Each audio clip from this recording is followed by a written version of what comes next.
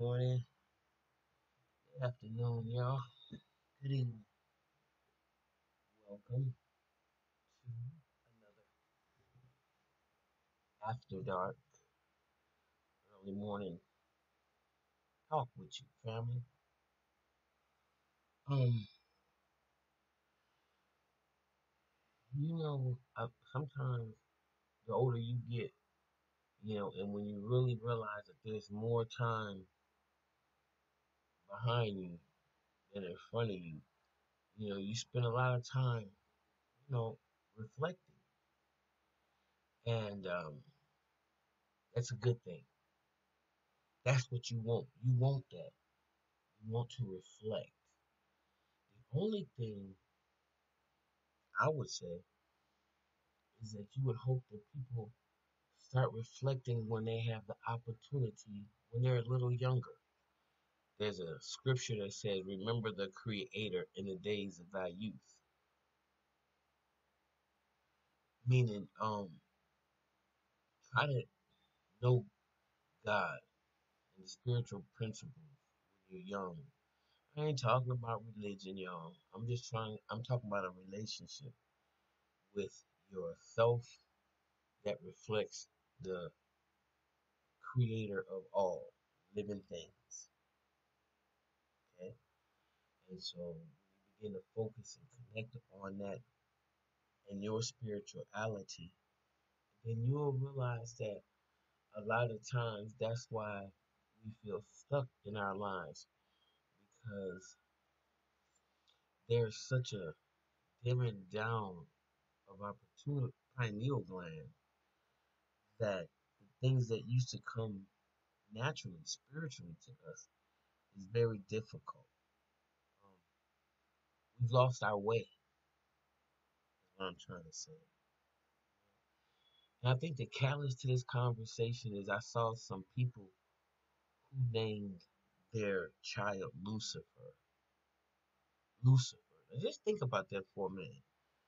A person named their dog Lucifer. I mean their child Lucifer. I still talk about my brother. Uh, God bless the dead. Rest in peace.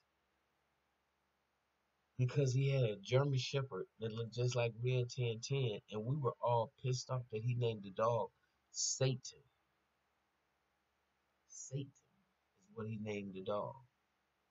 And because um, that wasn't the energy that my family was comfortable with, because he was my foster sister's brother. So my mother got both of them out the same family. So they were sister and brother, but they weren't a part of my biological group. And so he named the dog Satan. But we were uncomfortable because you got to remember, it's amazing because we just as diverse as anybody else. We all come from different backgrounds. Some of us were brought up in the projects. Some of us were brought up in single family homes. Some of us were brought up in two-parent homes. Some of us were brought up with very strict parents. Some of us were uh, born in very religious families. So all these things um, create different dynamics. However, it used to be a time where you wouldn't hardly see black people naming their child after a demonic energy, Satan or Lucifer, because we believed, and just like the ancestors all, before us, my grandmama, my great aunts, all of them always thought that you draw to them, you draw to you what you perpetuate. When I think about Tupac, and and Biggie. Y'all can go about what all the aesthetics and who did it and who, what, when, why. That's not where I'm going with this. Where I'm going with this is get rich or die trying, or ready to die, born to die, kill me now. If I die tonight, all those kind of things bring forth a demonic energy. And if you're not aware of that, There are people out here who are demonic. They feed off that energy that you have so mistakenly taken as just, you know, nothing. Cool, party. But that's not who we are. We are a divine people. We are a spiritual people. And so when we get down to that type of level like that, we're going to be worse than any wild animal, any wild dog, in my opinion. This is all my opinion. Okay? So you name your son or your child Lucifer, and if you don't expect to have any kind of demonic energy to come behind that, I don't know what to tell you. It used to be a time where people, like, I'm looking at Clifford Harris. I mean, he named one of his sons Messiah. So that is asking for the highest expectation and already speaking into that child's existence a higher form of being already. He done walked him into Messiah. Okay? That doesn't mean Messiah is gonna be perfect. It don't mean Messiah name. I mean, name is gonna make him um better than anybody else. But what it does do is it put a covering around that young man. And it almost makes him want to go internally inside to find out who what does Messiah mean? Or if you've heard it before, ooh, that's a powerful name. And so people say, what's in the name? Everything. Everything. I don't know what the son is doing now. I can't say that. I'm not trying to say he's out there walking on water. That's not what I'm saying. I'm not even trying to insinuate that. But what I am insinuating is if you name your child Lucifer, don't be surprised if, some real demonic shit begin to follow this baby throughout his life when he's get big enough to get out there and experience energies and shit. Because I don't know who in their right mind would do anything like that. The excuse we gave my foster brother was when he was 3 years old, one of the reasons why they got taken out of their home was because a 4-year-old was taking a 3-year-old and a 1-year-old across a big boulevard, and the 3-year-old got hit by a car and got his brain knocked out in the streets. He was in a coma for 3 months, and he stayed in the hospital for 6. They put his brain back in his head and put a steel plate in his brain to keep him, you know, brain from shifting, I guess. So he would have these episodes where he would like stare or black out or just like being um, real nutty, or being a trance. And they wouldn't last long, maybe 3 minutes. He'd have a spell.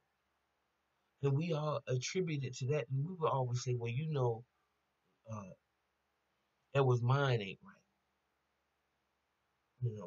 We would always say that about him, you know. Um, but the point I'm trying to make is that's what we said about him when he named that dog Satan. Nevertheless, Satan ended up with distemper, and it was the worst thing I've ever seen to see a dog with distemper because I've never seen anything like that. The dog was bleeding out the rectum and just all kinds of stuff because he was taking the dog around everybody else's dog without having any shots, any vaccinations, um, and the dog caught distemper. You see what I mean? I mean, you may say, "Oh, come on, just because he named him Satan, that doesn't mean that man." The next dog that came into the house that my brother got, it was the brother that was under him.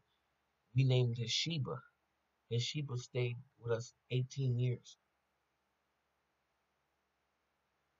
Okay, his negative energy wasn't unleashed on that puppy. And so, to some of y'all, that might not mean anything, but to those of us who travel in and are aware that so is it above, so is it below, and we operate off a spiritual um, dynamic as well, or spiritual component, we see it very clearly. So, what I'm trying to say, in no uncertain terms, y'all, remember that your words have power, and there's power in the names that you give your children. And you can't be running around here calling your kids Lucifer or names that just don't have any type of positivity to it. In my opinion, you can't be naming your kids names that. And if you want to produce the best out of your offspring, and some of y'all don't even care because nobody cared about bringing the best out of you. I get it. But I want the best for you and I want the best for your offspring. And the only way we can do that is start thinking about how we are looking at all of it, starting from the birth, from the rooter to the tooth. And we can't afford to be naming our children Lucifer and shit like that. That is just an abomination. And I just had to say that this morning, okay? Um, Go out and make it a wonderful day. I hope y'all safe, family. Be blessed.